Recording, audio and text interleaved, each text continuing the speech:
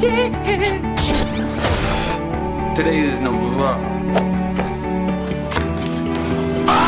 It's working. Today's.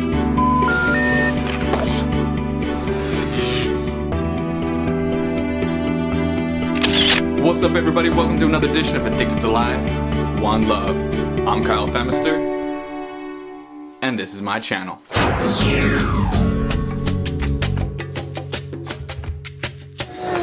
Today is November 27th, Wednesday, 2019. Beautiful cloud coverage day right here in Clovis, California. Currently, it is 49 degrees.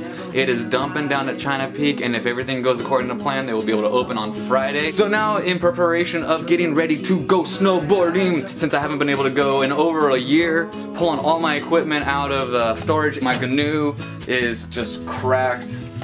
This board, been having a lot of fun with, but it's got a crack down the actual side and it's been soaking up water. It's had its day. And so Logan's let me borrow his old roam. My boots actually, sole dropped straight out. The dust. Ones that I was using when I was actually hiking up China Peak after they closed, that's why they're really dirty. It's separating as well. So on the way I'm going to stop by and get some Gorilla Glue so we can fill in these cracks and make them all solid so I can ride Friday. Fingers crossed, we're praying. I cannot wait, it's been too long. It's gonna be epic. Colby also is a whiz at throwing stickers on a board, and I got a bunch of stickers from Big Bear, hot dogs and handrails this year, so I'm gonna have him help me sticker up the new board. I just want to say thank you from the bottom of my heart to everyone who has donated to my GoFundMe account. It is helping me so much. I still got a long ways to go. It's gonna be an epic season, but gear, gas, food add up super quick, and I just want to keep on going and shredding and keep creating some positive content to share with the world. So if you have just a couple bucks that you could throw my way, please check out my GoFundMe account.